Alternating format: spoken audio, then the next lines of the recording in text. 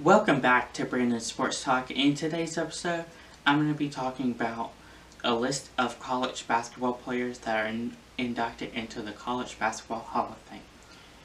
For example, Michael Jordan, who should be already inducted into the College Basketball Hall of Fame, who played for Carolina, who had an amazing career in college, should be inducted already into the College Basketball Hall of Fame.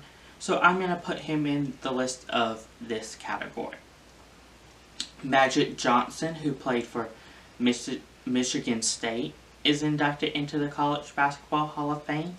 Larry Johnson, who played for ULV, is inducted into the College Basketball Hall of Fame. Tim Duncan, who had an amazing season at Wake Forest and career at Wake Forest, is inducted into the College Basketball Hall of Fame. Shaquille O'Neal, who played for LSU, who also had an amazing career at LSU and put LSU basketball on the map, is inducted into the College Basketball Hall of Fame.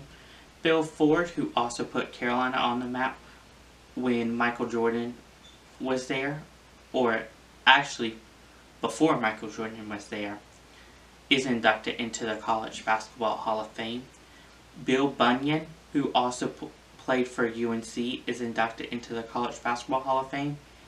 Andy Philp, who played for Illinois, is inducted into the College Basketball Hall of Fame. David Thompson, who played for NC State, who put NC State on the map, is inducted into the College Basketball Hall of Fame. Larry Bird, who played for Indiana State, is inducted.